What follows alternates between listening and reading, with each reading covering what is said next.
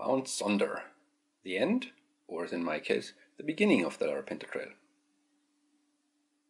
My name is Matt Brown, and this is part 1 of my Larapinta Trail impressions and review series. Mt Sonder lies on the western end of the trail, at the springs on the eastern end. At a closer look you can see the Heavy Tree Range.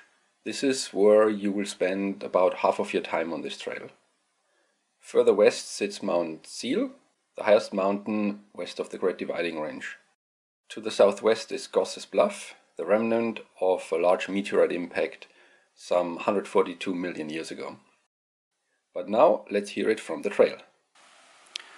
So, first day of the Larapinta Trail.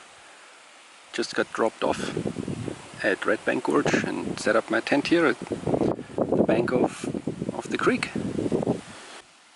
Should be a nice walk up to Mt Sonder with a light pack, since I left all my gear here, but just the essential stuff.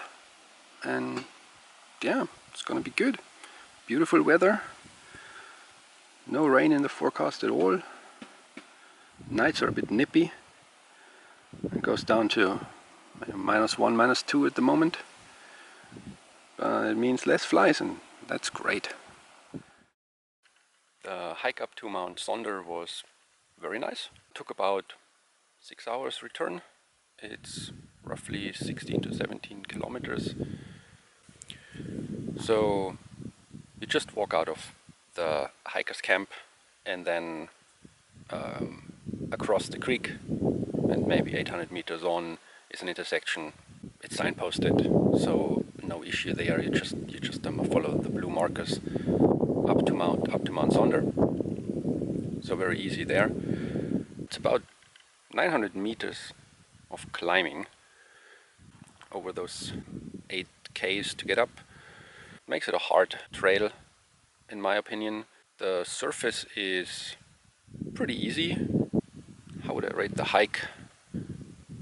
In some places they have done some really nice trail work with some switchbacks and little steps and so on. So that's very nice. So surface, I'd say, is medium. Signage is excellent.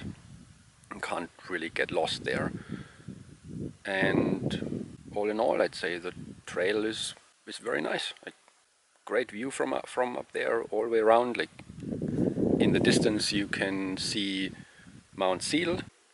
You can see as far as the Gosses Bluff, and you can certainly see a whole number of days ahead of you on the Larapinta Trail, looking eastwards, or where you came from, depending which direction you're hiking the Larapinta Trail. Also makes a good day hike. You could even drive from LS Springs out here, do the day hike, drive back again. There are also 2 campgrounds out here which are car-based. So excellent day and good trail. If you enjoyed this video, please click the like button. If you don't want to miss further videos about the Larapinta Trail and other treks, please subscribe. Leave any questions or thoughts in the comments below. Thanks for watching, and see you soon.